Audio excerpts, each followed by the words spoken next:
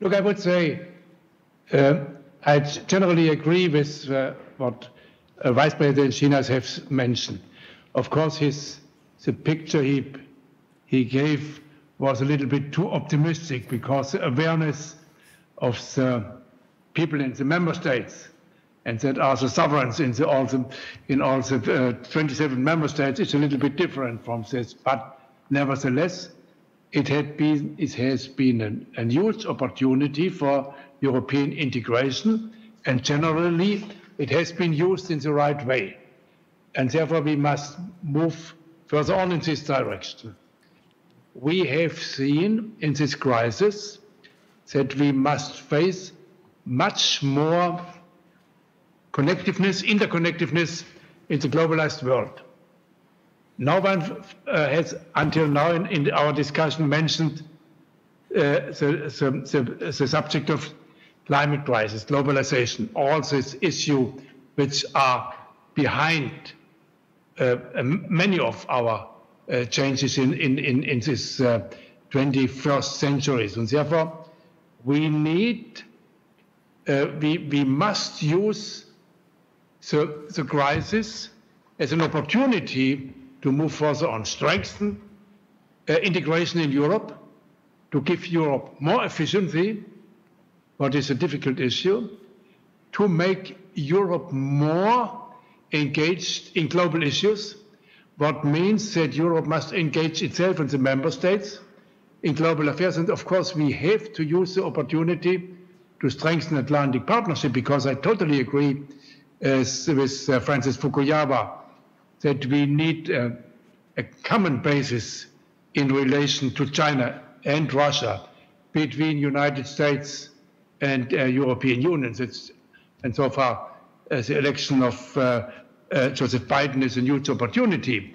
And we have to make clear that only on the basis of common values we can convince China and Russia that it's in their best interest to have good cooperation, economically, politically, because the world needs close cooperation between all major corporations. But of course, on the basis of reciprocity, of the respect of the different values, we must not give up.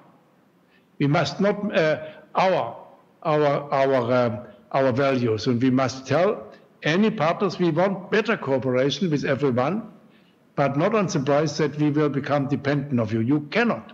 And we will stick to our values, and that means that Europe must become much more efficient and faster in the decision making, getting more engagement in security issues, solving the migration problem in Africa, which is a huge gap in European policy and in the credibility of European politics, that we still today are not able to solve in a sufficient way the migration problem from Africa by the Mediterranean and so on. Of course, in security issues, Europe must become a more relevant partner in the Atlantic Partnership. What is to the member states, first of all, my own member states, totally clear, I agree, but even for Europe. And when you see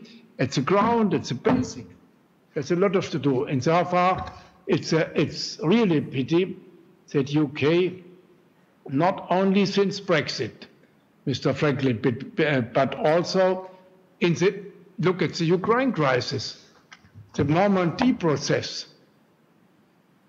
to try to solve the problem with Russia in a negotiation procedure in the Normandy format, France and Germany together with Russia and Ukraine, without the United States of America, was ambitious enough, without the United Kingdom, which was totally engaged with its own problem with Brexit discussion, was not sufficient. And I think we cannot impress Putin if we don't stand together, and if we don't get the United States as much involved because if you see yourself like Russia or China as a global power, even in military affairs, you will not respect neither Germany nor Europe. And therefore, we must work in this direction. We need a common foreign policy and security policy. And by the way, as long as one of our major problems is in Europe, to teach our Eastern Europe members in the European Union what is needed, but in global dimension, it's not my biggest problem. I think the biggest achievement in European integration had been to overcome the division of the European continent.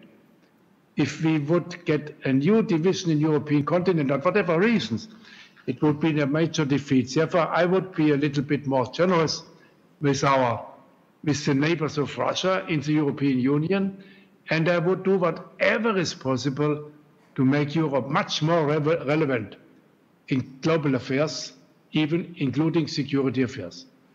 Thank you very much. And of course, in technology, including technology affairs. And I hope Vice President Chinas that the recovery fund and also the money which will be spent for the economic development will really be used for innovation and investment, and not for closing budget deficits, the normal budget deficit.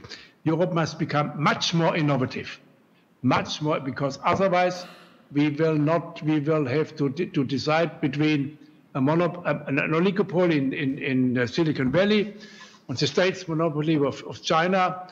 And I think there should be a better European way, but this requests more European efficiency in this regard.